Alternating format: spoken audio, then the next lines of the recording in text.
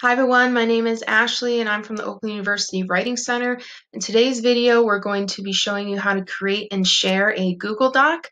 As you can see here on the screen, we have created a little cheat sheet or help document for you for Google Drive and Google Meet. Later, there'll be another video on navigating Google Meet, but today we're going to look at how to create and share a Google Doc with your consultant. So the first thing you're going to do is you're going to go to your OU email and open that up.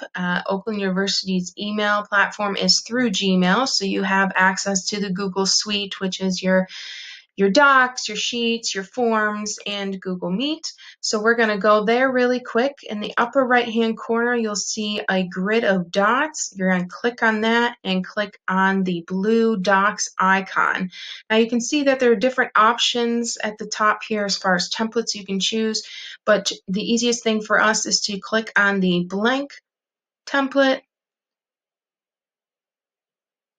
A new screen will pop up just like you would when a Word document opens up, and it is here where you're going to copy and paste your text that you want the consultant to look at. This is what you'll be working off for your appointment today. So you're going to copy and paste your text into here, and then the next thing you're going to do is up here, you may have to drop down to show menus, but up here you have to click on share. Again, you may be asked to name it before sharing. That's fine. So today we're just going to name it our test document.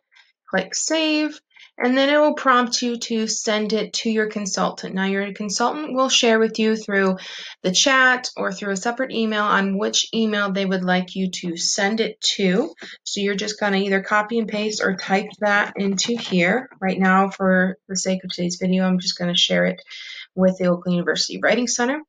And on here, you'll see we got a few different options. You can send them a message. You don't have to because they'll be ready for the appointment for you. Now, we also have another option here, a little drop-down window. It says editor as the default, but you can see that we have the option for viewer, commenter, or editor. And you want to keep it checked or check the editor option, because then your consultant can add comments or suggestions to the document and both of you will be able to see it during the appointment. So once you're done with all that, you just click send and it will be sent to their email. Now they'll get that link, they'll open it up, and you can go over it together with your document. Now all the changes that be made in that document will stay in that document. However, we also recommend that you download the document as a Word document, and then you can save it onto your computer just in case something happens. You always have a backup. Now feel free to contact us with any questions you may have. We have a reception Zoom room that you can access. We have a help chat, or you can email us at ouwc@oakland.edu. Again, our email is ouwc@oakland.edu. Thanks, guys, and have a great day.